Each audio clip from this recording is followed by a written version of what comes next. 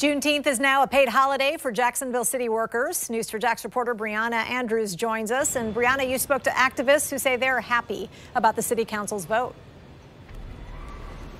I'm standing outside of City Hall where all of the action happened last night. I spoke with Black activist groups that say this is a step in the right direction. They're hoping it's a catalyst for more diversity and inclusion here in the city.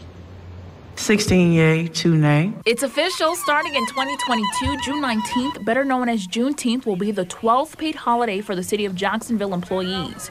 Juneteenth celebrates the freeing of enslaved people in the United States.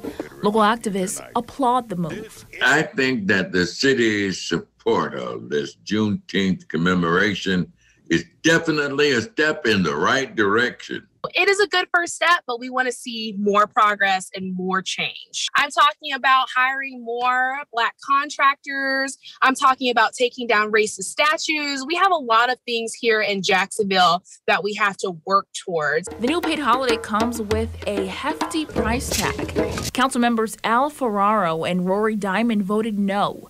Diamond told us he's not opposed to commemorating the day, but it's the cost that led to his decision. I think Juneteenth is absolutely something we should celebrate. I just couldn't support spending over $2 million for another paid employee holiday. City Councilman Matt Carlucci says otherwise. Why not? This is such a huge day in the history of the fabric of our country. It was the right thing to do in Jacksonville. You know, local government sometimes has to lead on things. Juneteenth is a U.S. federal holiday. President Joe Biden signed legislation earlier this year.